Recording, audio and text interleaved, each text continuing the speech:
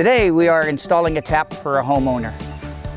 We are putting in a 3/4 inch tap on HDPE pipe, then going to 3/4 inch copper. Previously we would have an electric drill with a bit on it and a funnel to keep the water from spraying up in the air. Then I would just open up the corporation, drill down through it. When the water came out, I'd remove it and shut the corp off. The Reed feed tap machine, because it works very well, it's very convenient and user-friendly. I open up this valve so I can tell when the water's coming out. Now you can just turn this down till it touches the pipe.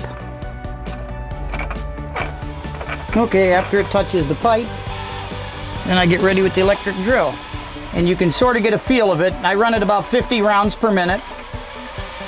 And you can just easily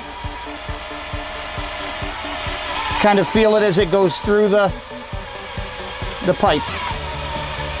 When using a drill with HDPE, I try to keep it slow, around 50 RPMs, so that the cutter doesn't get too hot and the material stick. If you go too fast when the material starts to stick, then you have to get more pressure on it and then it gives it more heat, so go slow is best.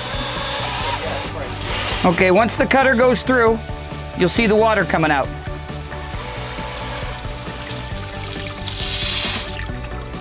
Then I keep turning it clockwise as I back the cutter out. Once I figure the cutter's out, I just lift it out. When considering the feed tap, it's very convenient, easy to use. All the pieces are there. You don't have to go purchase anything or look for anything. It's all there.